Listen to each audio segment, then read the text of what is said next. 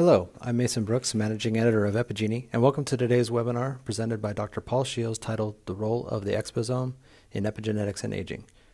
Dr. Shiels is a professor of geroscience at the University of Glasgow, and his research has focused on various aspects of the aging process and related diseases, more specifically the underlying mechanisms behind them. And that's what he'll be discussing with us today. Before I hand things over to Dr. Shiels, I'd like to thank Actimotif for their support and sponsorship of this webinar. Actimotif is committed to enabling researchers who investigate epigenetics and gene regulation through the development of high-quality products and services, including chromatin IP kits and reagents, high-quality antibodies to histones and chromatin proteins, end-to-end services including ChIP-seq, RNA-seq, and RIME, and kits to analyze DNA damage, DNA methylation, and histone modifications. So please check out the Actimotif website when you've got a chance. One last note before we begin. We'll have a question and answer session after the presentation. With that business taken care of, I'll go ahead and hand things over to Dr. Shiels. This webinar will discuss aging as a process. It will discuss interactions with the exposome and how epigenetics links the genome and the exposome. Furthermore, it will discuss factors influencing the epigenome of aging. Understanding aging is important. Today, 1 in 10 people in the world are over 60 years old, and by 2050, 1 in 5 will be over 60. These will outnumber children under 15 years of age. This is a concern globally because the increase in the aged within the global population will bring with it a burden of chronic morbidity. The cost alone of treating non-communicable diseases over the decades spanning 2010 to 2030 is expected to cost $47 trillion. In Europe, the economic impact of socio-economic inequalities in health is around 1,000 billion euros per year, or 9.5% of gross domestic product. That accounts for 15% of the costs of social security systems and around 20% of the costs of healthcare systems alone. One can see that by the time we reach our 8th decade of life, at least half of us will have 3 different chronic comorbidities. Scotland is the sick man of Europe and Glasgow is the sick man of Scotland. As the top right-hand graph shows, death rates in Scotland are higher than any other country in Europe with the exception of Albania. However, when viewed by local districts, most local districts in Scotland have death rates comparable with most of Europe. The picture, however, is skewed by the east end of the city. The east end of the city has the lowest life expectancy for a male at birth in the developed world, while 12 kilometres away in the district of Lenzie, there is the best life expectancy at birth on average for a man in the developed world. So the city within a small geographical radius exemplifies aging at the extremes. This sharp difference in life expectancy is tied to a very steep socioeconomic gradient, where those at lower socioeconomic position see earlier onset of diseases of aging. At a lower socioeconomic position, biological clocks may tick faster due to psychological or social stress. Those under social or psychological stress often have biological clocks that tick faster. This can lead to earlier onset of morbidities, and accelerated aging is therefore a feature of many diseases, including diabetes, cancer, cardiovascular disease, and renal disease. Renal disease alone can reduce life expectancy by around 25 years. Psychological stress alone can reduce it by up to 15 years. To understand what is going on, we must think of aging as a process that starts at birth and ends at death. It is active through the life course. It can be defined as an accumulation of deficits taking place in different individuals in different ways with a variety of rates for different organ systems. This is not a passive process. It is actively regulated by genetic pathways, and therefore understanding the molecular basis of aging is a necessary step for therapeutic manipulation of these pathways to combat age-related disorders such as chronic kidney disease. Crucially, such an understanding is essential for learning lessons about good health in old age. Aging has been hallmarked into features that are common across taxa. That is, common to flies, to yeast, to worms, to mice, and to men. The hallmarks can be broken down into primary hallmarks, comprising genomic instability, telomere attrition, epigenetic dysregulation and loss of proteostasis. These are coupled with antagonistic hallmarks, such as dysregulated nutrient sensing, mitochondrial dysfunction, and the accumulation of senescent cells. And finally, there are a number of integrative hallmarks, such as stem cell exhaustion or altered intercellular communication. All of these hallmarks are now targeted for therapeutic intervention. Understanding aging across the life course is important because it reflects an interplay between genetics and epigenetics and the environment or the exposome, where your lifestyle, your socioeconomic position, your psychology, your nutrition, and your physical environment interact with your genome and epigenome, either independently, cumulatively, or synergistically, to allow you to gain physiological capability or biological capital while you are young, and in turn they will act against you as you grow older, so that you will lose physiological capability and become less fit as you grow old.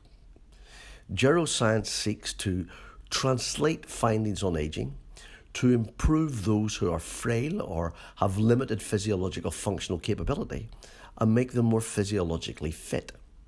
To do so, though, one must understand how such factors interplay with your genome and epigenome at any given stage of the life course, because what is good for you when you're old is not necessarily good for you when you are young. This is the concept of antagonistic pleiotropy. An example might be cellular senescence. You do not want senescent cells when you're young and trying to gain physical capability and biological capital to breed, but you do want them when you're older to prevent the onset and spread of cancers.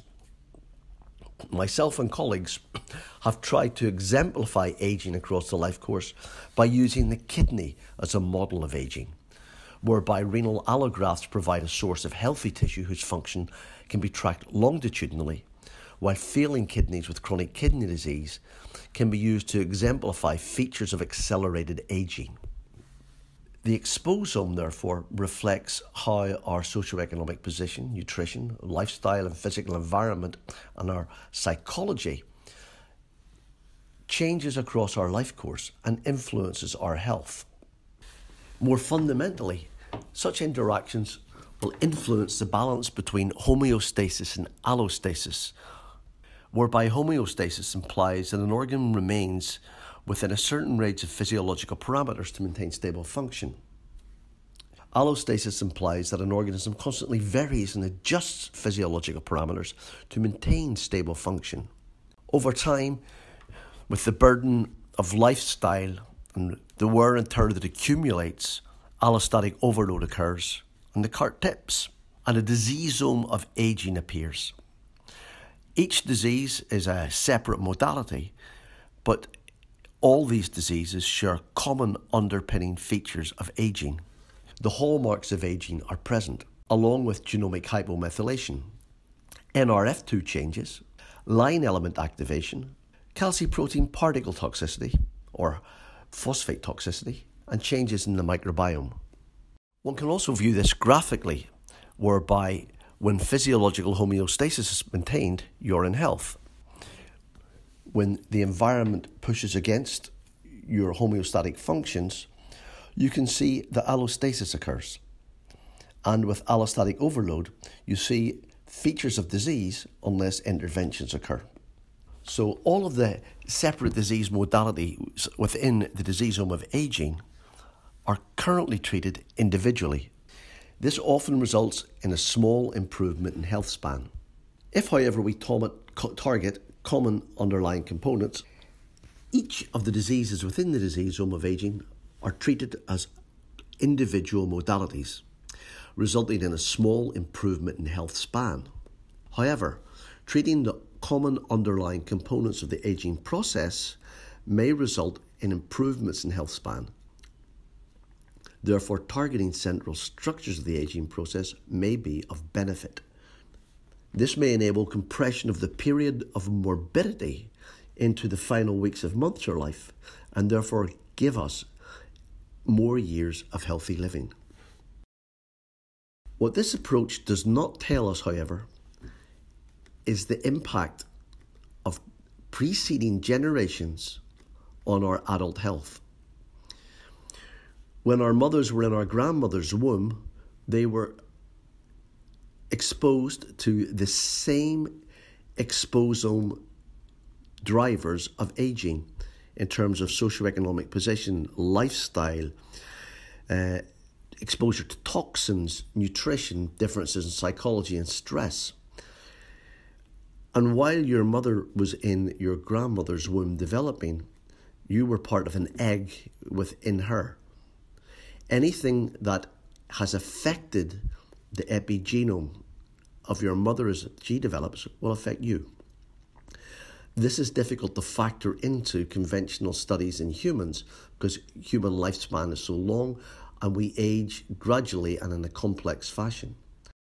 In the city of Glasgow, 2 key studies have taken place comparing those at lower and higher socioeconomic position with an underlying hypothesis that differences in aging processes may help explain differences in their health.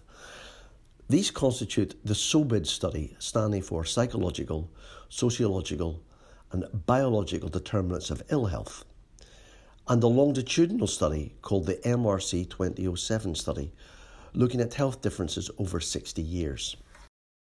The findings from these studies show that those at lower socioeconomic position do indeed exhibit accelerated biological aging by a number of measures.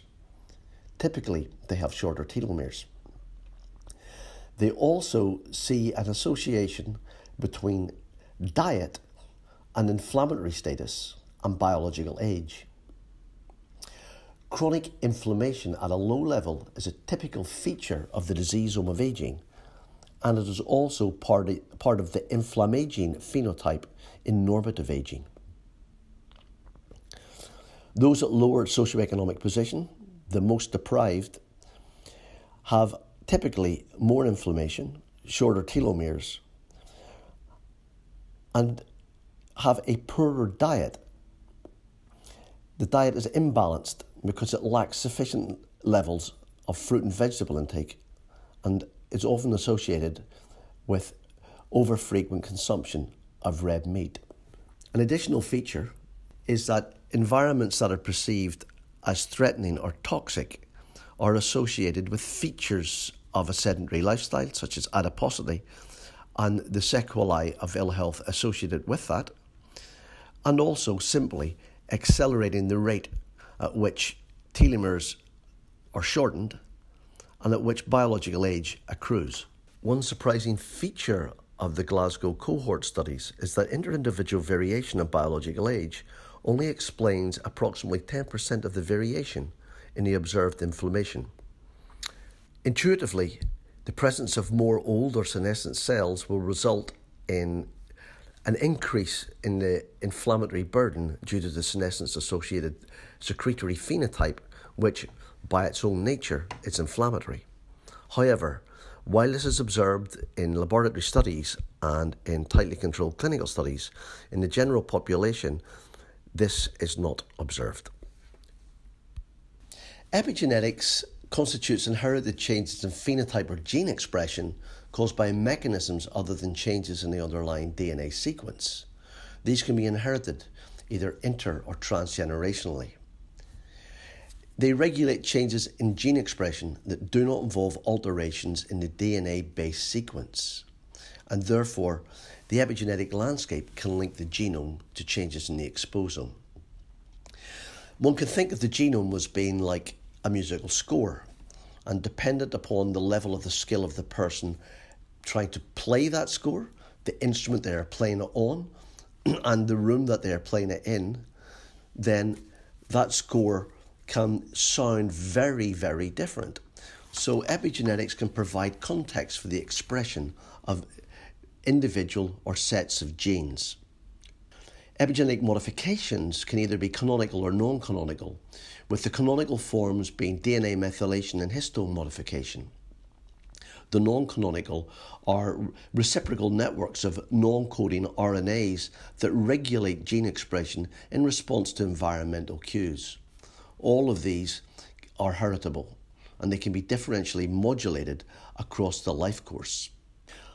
Epigenetic regulation of gene expression is needed for proper spatiotemporal and developmental regulation of the individual genes. The methylation is often gained in the womb, where stress can affect how it itself is acquired, maintained, and regulated.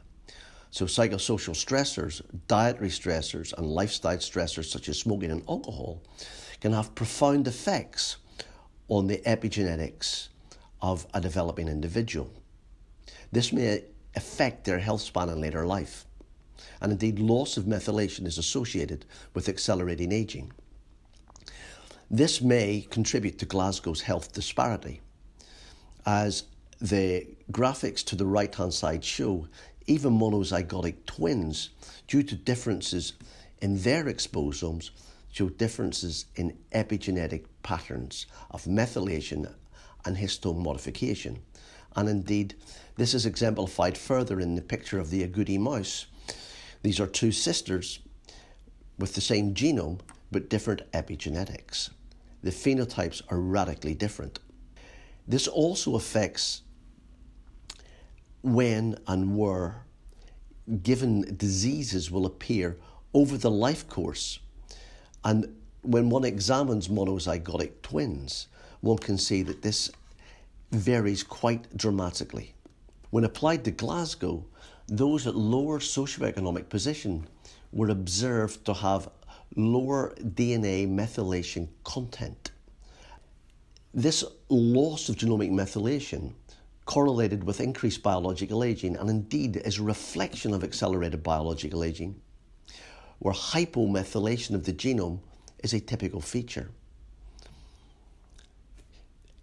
Rectifying analysis for income, diet, or lifestyle in adults did not correct this, which implies that these differences were occurring earlier in life. Furthermore, there were associations observed between the level of methylation and biomarkers of ill health, including inflammation. So how might nutrition affect how we age? Is it linked to the type, quantity, or caliber of food we eat? It's been known from both preclinical studies of model organisms, basic organism studies, and human experience that both intermittent fasting and prolonged fasting can improve health and can increase lifespan. However, in man, this may have adverse effects in frail individuals, those at low body mass index, or with a morbidity such as diabetes. The central dogma here is that dietary restriction or caloric restriction is promoted by restriction of dietary carbohydrate and lipid intake. In recent years, this dogma has been challenged, and it has been illustrated that restriction of protein calorific intake is responsible for dietary restriction effects. Protein restriction or essential amino acid restriction, principally of methionine and tryptophan, has been shown to extend longevity in model organisms. It is expected to improve human health span as well. The mechanistic basis for this appears to be through upregulation of the transsulfuration pathway and the generation of hydrogen sulfide. Hydrogen sulfide has the ability to stabilize proteins and reduce reactive oxygen species mediated damage. Methionine is also important as it is a constituent of a lot of red meat. For example, animals with more methionine in their proteins live shorter lifespans, and indeed animals that consume lots of red meat, so obligate carnivores such as felids like lions, cheetahs, tigers or leopards, all suffer the consequences of having a diet rich in methionine. Typically these animals are hyperphosphatemic, they are prone to tumours, and all of them show extensive renal pathology associated with a heavy inflammatory burden. Another potential mechanistic basis of this comes from hyperphosphatemia. This is exemplified by looking at serum phosphate levels in mammals and how this correlates with longevity. And you can see from the top right-hand graph that this correlation is extremely strong. A mutant mouse, such as the Clotho mouse, with high serum phosphate levels only lives around 12 weeks, whereas centenarian humans will live 100 years and have much, much lower serum phosphate levels. Humans suffering from rare progeroid syndromes, such as Hutchinson-Gilford's progeria, also have a reduced lifespan, and this correlates again strongly with higher levels of serum phosphate. If you go to that Clotho mouse and you knock out the sodium phosphate transporter, the animal goes from living 12 weeks to a normal lifespan, as is illustrated in the lower graphic. However, if such animals are put on a high phosphate diet, their lifespan returns to 12 weeks. Extracellular phosphate exerts its cytotoxic effects by forming insoluble nanoparticles called calciprotein particles with calcium and phytuin A. And phytuin A is a circulating inhibitor of vascular calcification. If these are not removed from the circulation quickly enough, they can be endocytosed, the calcium released intracellularly, where it enables mitochondrial dysfunction with consequent adverse health effects. Looking at the Glasgow population, an analysis of serum phosphate levels show that the most deprived have higher levels of serum phosphate associated with dietary intake, principally consuming too much red meat. As a consequence, those that consume too much red meat have shorter telomeres and have poorer renal function. Indeed, renal function among the most deprived is equivalent to having mild to moderate chronic kidney disease, and this is a general population cohort, not a clinical cohort. Indeed, if you look at renal patients with end-stage renal disease in Glasgow or elsewhere, one can see that there is an association with biological aging. This is also associated with inflammation and is typical of what is observed in felids, but this is a human population. And yet again, we see similar associations with the prevalence of colorectal cancer among Glaswegians. Replacing animal protein with plant protein in the diet has been shown to reduce all-cause and cause-specific mortality. Indeed, replacing red meat or processed meat with plant protein resulted in lower total cancer-related and cardiovascular disease-related mortality. This has been re-emphasized more recently by a large epidemiological study showing that red meat consumption is associated with colorectal cancer prevalence in a UK-based population. Eating red meat also results in the acquisition of carnitine, and carnitine is a substrate used by many gut microbes. These microbes are able to convert it to TMA. TMA is converted to TMAO in the liver, and both these substances are highly proatherogenic. Indeed, TMAO, produced by the intestinal microbiota, has been shown to promote atherosclerosis. It results in adverse health after bariatric surgery. It strongly is related to renal function and predicts outcome in chronic kidney disease, and most recently has been linked to vascular dysfunction in rheumatoid arthritis. If one looks at the Glasgow population, where those at lower socioeconomic position exhibit telomere attrition, genomic hypomethylation, increased serum phosphate levels, inflammation, and in conjunction with an imbalanced diet, then one can see that the production of TMA and thence TMAO from choline sits within the same biochemistry as the production of betaine aldehyde and then betaine. Betaine is a major methyl donor acquired nutritionally that contributes to the maintenance of our epigenome. This fits with those at lower socioeconomic position having less methylation on their DNA. Interestingly, if one looks at the microbiota of individuals within Glasgow, one can see that those that eat a balanced diet containing lots of fruit and veg acquire phenolic acids, and these are converted by gut microbes to generate alkylcatacols. And alkylcatacols have the ability to activate NRF2. And NRF2 regulates the activity of over 300 stress defense genes that constitute more than 1% of our total genome. Interestingly,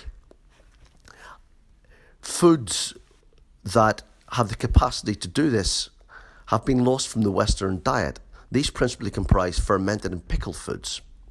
And this may explain why we have an inability to have a good health span with the Western diet without serious interventions.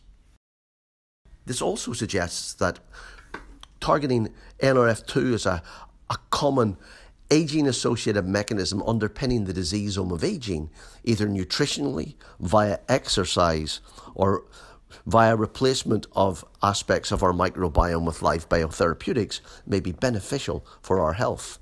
And indeed, alkylcatacols, which activate NRF2, comprise a number of chemicals that have been shown to have potent senolytic activity, and these include fisetin and quercetin. These strategies are now being implemented clinically, both to treat chronic kidney disease, improve hepatic glucose production and glucose control in type 2 diabetes, and indeed through the use of senolytics to improve physical function and increase lifespan in old age. Bears and other hibernating animals also give us more information about how we may improve our epigenome through modulation of our exposome. Bears, before they hibernate, will be eating up to 250,000 berries a day. Yes, 250,000. These berries contain large quantities of polyphenols called anthocyanins, and also contain chromatin modifiers such as resveratrol that act on the sirtuin family. Anthocyanins principally give bright colours to a lot of plants and berries. Interestingly, anthocyanins modulate the microbiome in bears prior to hibernation. And if one transplants bear microbiota from summer and winter to germ-free mice, many features associated with a given season are conferred on the mouse. One can see this in the accompanying picture, where the summer microbiome in bears that have been feeding on extensive quantities of berries has been given to one mouse that has become increasingly fat to enable it, if it were a bear, to hibernate and get through winter. Clinically, boysenberry polyphenols have been shown to inhibit endothelial dysfunction. Blueberries have been shown to decrease cardiovascular risk factors in obese men and women with metabolic syndrome. High anthocyanin intake has been associated with reduced risk of myocardial infarction in women. And bilberries have been shown to have anthocyanins with anti-cancer effects. This is very promising in terms of simple, naturally acquired clinical interventions. Hippocrates, quite a few thousand years ago, said that all diseases begin in the gut. And this has resonance today. Humans are omnivores. They have evolved from frugivorous primate ancestors. Our guts and our dentition still look frugivorous, but many humans believe they are carnivores and eat far too much red meat. As a consequence, they suffer ill health. Interestingly, taking primates into captivity humanizes their microbiome. And again, this emphasizes how our exposome, interacting through our microbiome and then our epigenome, can impact upon our age-related health. One can see here that both Duke and Howler monkeys, brought in from the wild, rapidly change their microbiome. This happens within 2 days of being in captivity. This is a much underappreciated and not well understood aspect of our health. An understanding of how the exposome affects the epigenome and how the epigenome of aging is implicated in tissue resilience offers a means to translating some of this knowledge in a practical manner. The kidney can be used as a model for tracking normative aging and processes which affect this. Renal transplants, that is, a kidney or renal allograft that is transplanted, is essentially healthy tissue.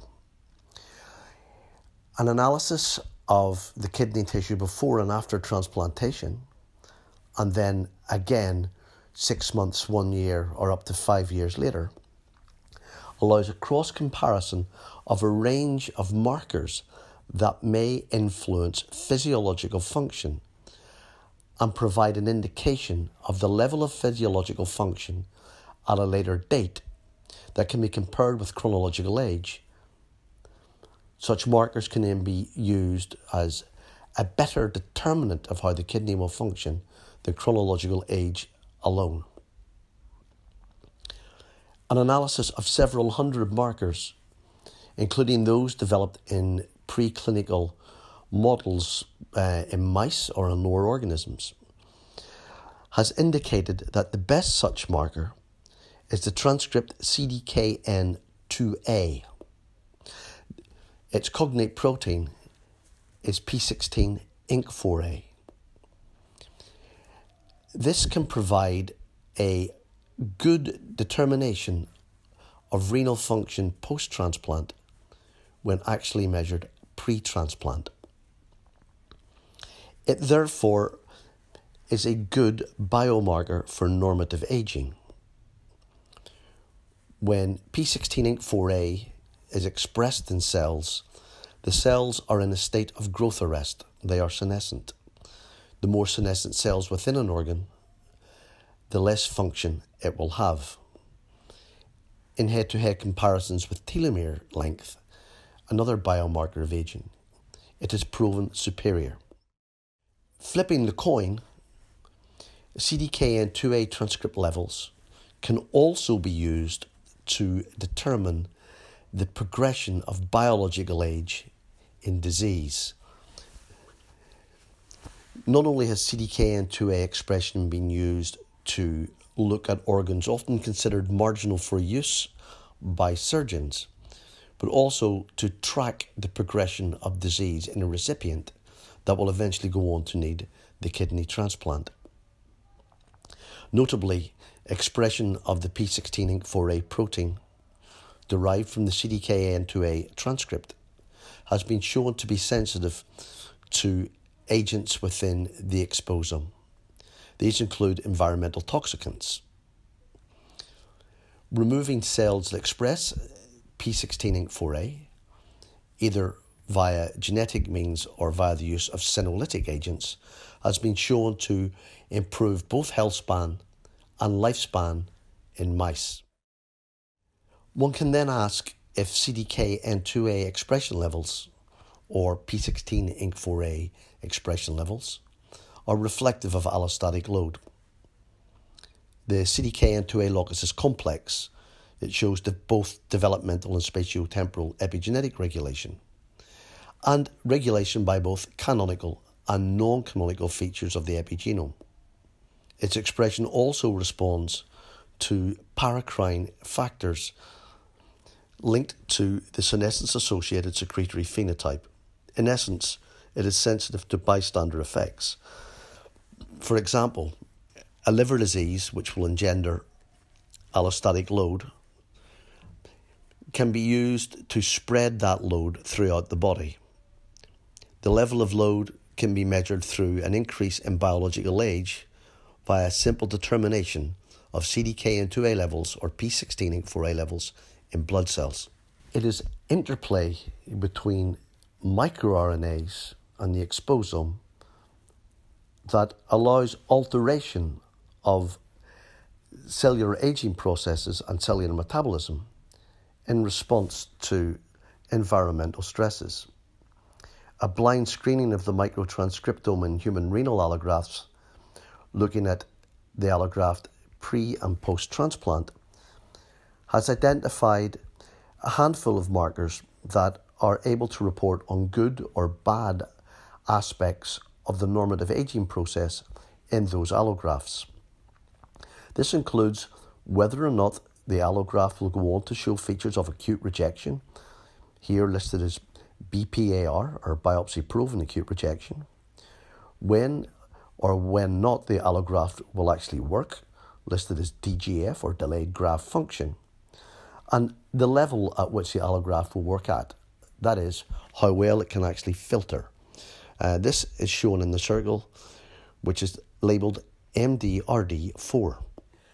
Many of these microRNAs regulate the CDKN2 locus, as well as the sirtuin family, which are epigenetic regulators that modify chromatin.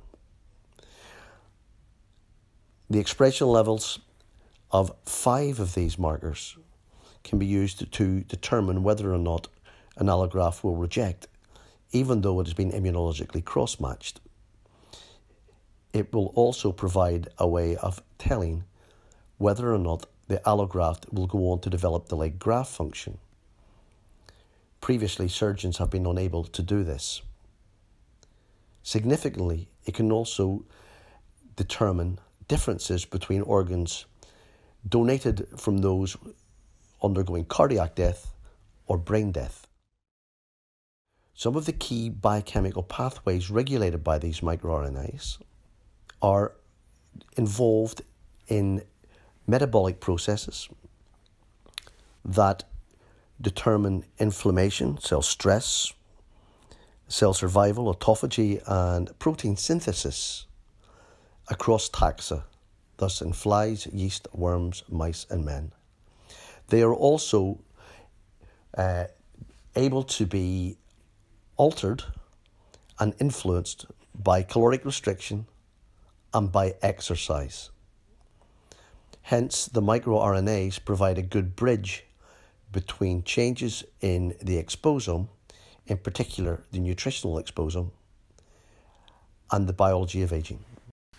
Use of the expression level of only 2 of these microRNAs and the expression level of CDKN2A can provide surgeons with a very useful clinical tool to determine whether or not an allograft or a kidney transplant that otherwise looks good to transplant using conventional clinical characteristics will go on to develop delayed graft function. Organs undergoing delayed graft function result in the recipients having to be dialyzed until the organ starts working. Such organs cannot be immunosuppressed until they start working, as the immunosuppressants are typically nephrotoxic. However, with the simple test developed using 2 microRNAs and CDKN2A expression levels, one can see from the areas under the curve shown for estimated glomerular filtration rate, or EGFR, at 6 months or 12 months post-transplant, that the simple pre-transplant test shown in green is much more sensitive and specific than the conventional clinical test shown in blue. Additionally, different features of the organ can be similarly assessed for DGF, and again one can observe that the DGF can be predicted in 84% of cases with more than 90% specificity and greater than 60% sensitivity, thus allowing better patient management. This offers a way of providing a mechanistic basis for looking at allostatic overload or allostatic load and actual tissue resilience. Using paired biopsy samples from organs undergoing immediate graft function, as shown in the top graph, or delayed graft function, as shown in the bottom graph, one can then cross-compare the transcriptomes and microtranscriptomes. One can also look at methylation differences between the organs to try and determine what environmental factors are influencing the performance. This has been particularly successful in showing that irrespective of whether the organ works immediately or develops delayed graft function, that the transcriptional response between the two organs is broadly similar. However, organs undergoing delayed graft function, or DGF, have 42 transcript identities that behave differently. Looking at which biochemical pathways these are operating within, one can see that they are interlinked by a common upstream regulator. This upstream regulator is interferon gamma, which seems to be the master for the delayed graft function network, or as I have entitled it here, horrendogram. In essence, the cellular transcriptome in both these types of organ shows changes in response to cellular damage that is influenced by inter-individual variation in biological age. The transcriptional response to reperfusion injury, that is plumbing a new organ into the recipient and allowing the blood supply of the recipient to flow through that organ, is similar for each type of organ, irrespective of their IGF or DGF status. The DGF organs, however, are less resilient and have decreased functional capacity. There are two features of the transcriptome that indicate this is due to immune attack on less resilient organs, but also that it may be due in part to the generation of double-stranded RNAs corresponding to line elements or ancestral retroviruses. Line instability is a known feature of biological aging. This may be a feature of the increased allostatic load in DGF organs. Notably, such organs cannot restore transcriptional homeostasis as quickly as those undergoing IGF. As the plots on this slide show, organs undergoing DGF show a change in transcriptional amplitude greater than those undergoing IGF. For individual genes, this can be one order of magnitude greater in organs developing DGF. If one looks at the plot at the top of this slide, this is equivalent to the concept of allostatic overload, where transcriptional homeostasis in this instance is not being restored as quickly as an organ undergoing IGF. This is reflective of exposome differences of both types of organs. One can see that if you examine by whole genome bisulfite sequencing the methylation profiles of the 42 transcript identities associated with delayed graft function, the DGF key genes show hypomethylation pre-perfusion, i.e. before they are plumbed into the new recipient, and they do not lose methylation post-perfusion. The same transcript identities do lose methylation post-perfusion when the organ undergoes IGF.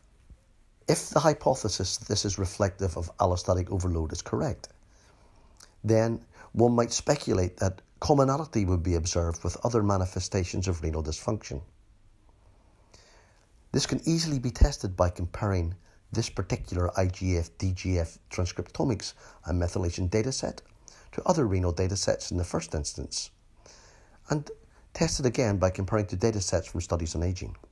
At least 23 of the 42 transcripts observed in the DGF study are common to other indications of renal dysfunction, in keeping with this signature being indicative of allostatic overload. So what does this tell us about resilience?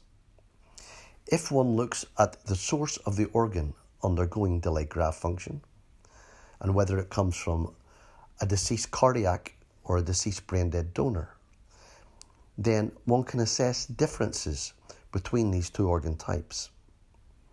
Notably, organs from DCD or deceased cardiac donors are more prone to developing delayed graft function than those from deceased brain dead donors. However, their long-term performance characteristics are equivalent. In a recent large retrospective study of over 6,000 deceased kidney transplants and almost 600 transplants performed at the Leiden University Medical Center in the Netherlands, data has confirmed that there is no impact of delayed graft function on 10-year graft survival in DCD grafts compared to DBD grafts. But there is a differential impact of donor-specific resilience pathways, again mediated by interferon gamma and also by heat shock proteins. This tells us yet again, as with the original DGF study, that the exposome is critical and that allostatic overload due to exposome differences may be mediated by interferon gamma networks, that is, interferon gamma regulatory networks, modulating resilience responses and potentially repressing line elements in the genome. In total, these data are consistent with a model whereby allostasis impacts on age-related physiological function. Biological aging is accelerated by allostasis, and as our data have shown, one can determine a signature for a lack of physiological resilience that is common with other manifestations of renal dysfunction in particular and with aging processes. Physiological function is influenced by the exposome, and in particular the nutritional and psychosocial aspects of the exposome are important. It operates at both a macro or organismal and microcellular level. The effects are mediated by the epigenome.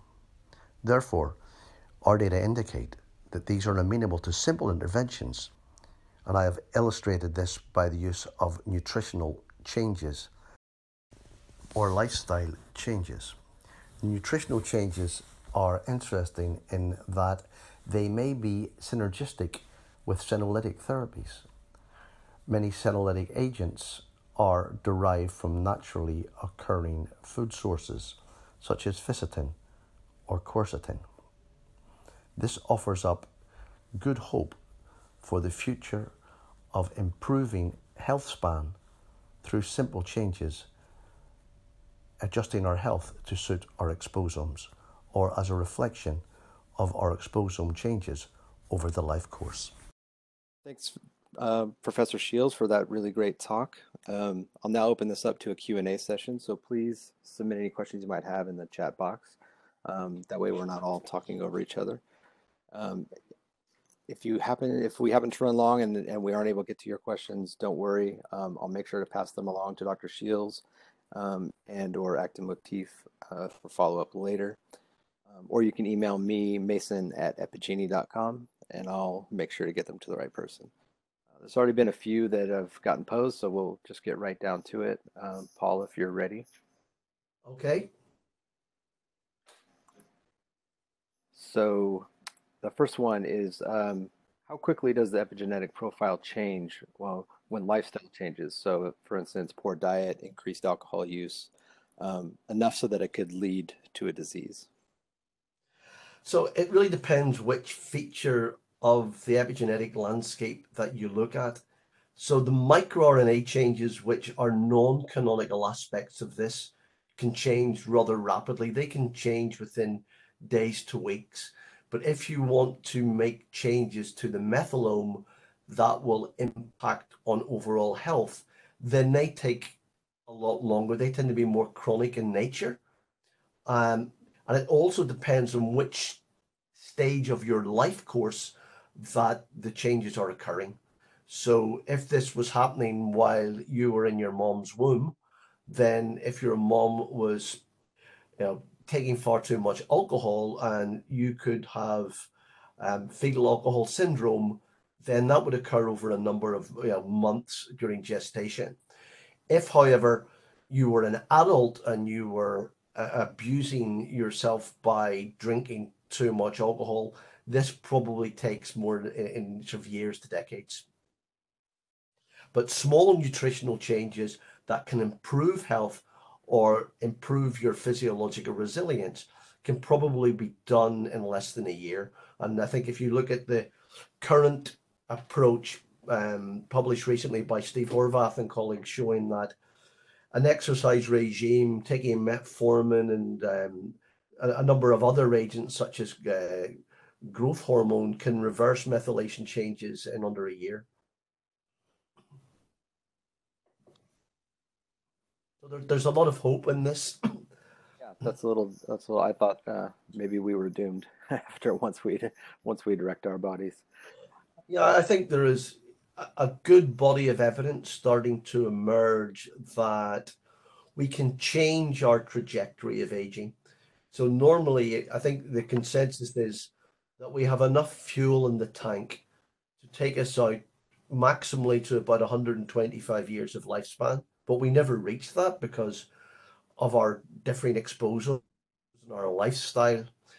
The longest living human that's been documented was Jeanne Calment, who lived in France. She made it out to 122 years and 6 months. As a young girl, she met the artist Vincent van Gogh. Yet in her latter years, she was able to use the internet. So her lifespan crossed the barriers of the 19th and 20th century. Quite dramatic, the difference that she observed over the course of time. But for most of us, we'll not get that far.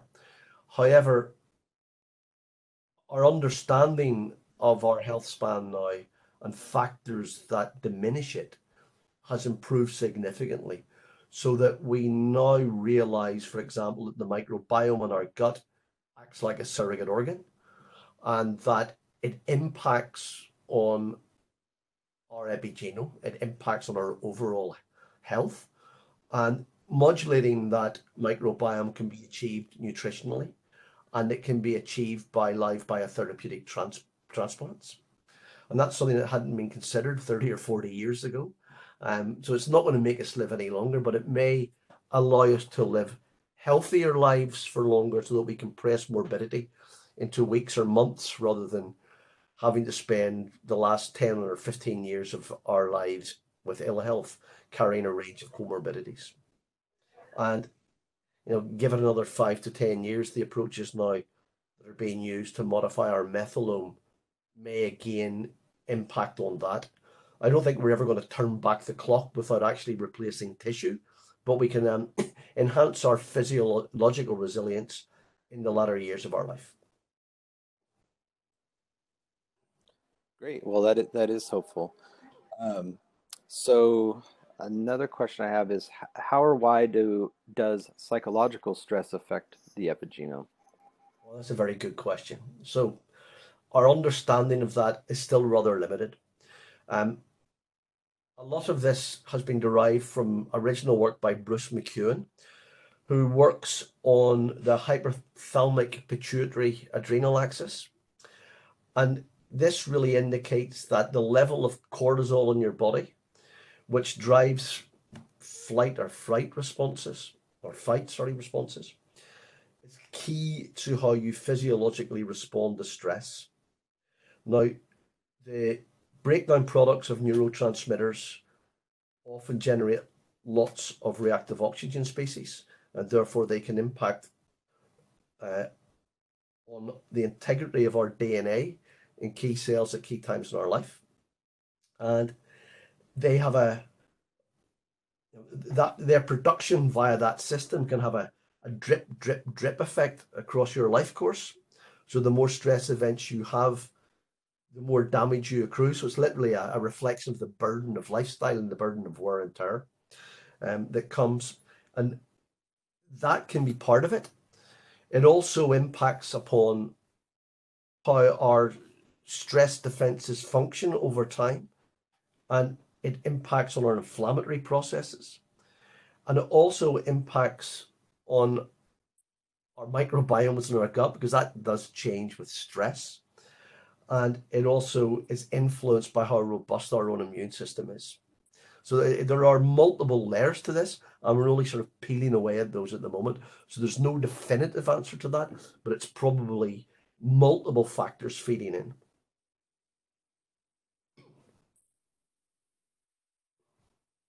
Does that make sense? Yeah, thanks, Paul. So let's see. Next question would be, I guess this is sort of related. Is the allostatic load embedded within the epigenome? Ooh, okay, so that's another good question. It is definitely reflected in it.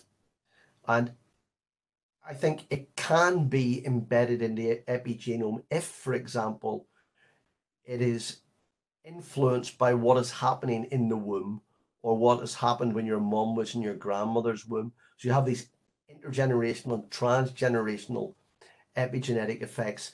And one can observe this in the health of individuals whose grandmothers or mothers were exposed, for example, in the Dutch hunger winter um, during the Second World War. And the health outcomes often reflect when the mother was starved, for example, and whether it was in the first trimester of pregnancy or in the third trimester of pregnancy, so that the offspring and the grandchildren of that individual, for example, if it was the first trimester, then they tend to have metabolic effects and are more prevalent in metabolic syndrome in later life. Whereas those that were exposed during the third trimester tend to have psychological and neurodegenerative problems. So part of that there will be a what you might call a preconditioning to stress, so that they've come out expecting adverse conditions and have perhaps responded differently to the exposomes throughout their life course. So I don't know if embedding is the correct word for that, because if you expect there will be some priming of your genome to respond to rapid changes and in the exposome it's going to meet, then it will certainly be, I would say, reflective of it's probably a better term.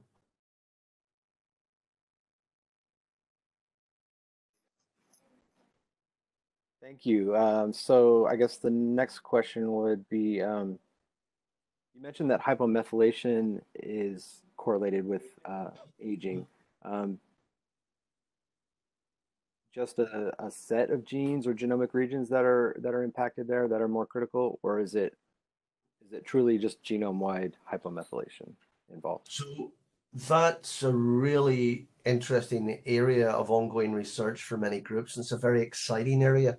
Um, so we know that telomeric regions certainly lose methylation with age, but that also may be reflective of telomere attrition. And we have seen from our studies on allostatic load in the kidney that genes involved in interferon gamma regulatory networks are losing methylation with, coincident with a loss of resilience. However, what we're observing is that the loss of methylation potentially at line elements and de-repression of those elements, so that you have, retrosposons with the ability to either pop out of the genome or activate or transactivate other such elements that pop in and out of the genome that may be really important. And very recently, there's been two outstanding papers coming from the Gorbanova lab and the Johnson Evie lab at Brown, who's been working on this for a long time, showing again that at least in murine models, it's interferon type 1 responses and de-repression of line elements are interlinked. Also, that regulatory network may have an impact on batteries of genes regulated by NRF2. So again, there is interplay between NRF2 and interferon gamma, for example. So it's difficult to say whether or not there are critically key sets of genes are involved, but I think de-repression of line elements looks a very hot area through loss of methylation, of course. byproduct of environmental changes that lead to a disease phenotype? So I think that's probably a combination of both. For example, with inflammation, inflammation will prevent methylases working quite so well, and therefore maintenance of your methylome may be impacted. So it's a secondary feature or an indirect feature of that.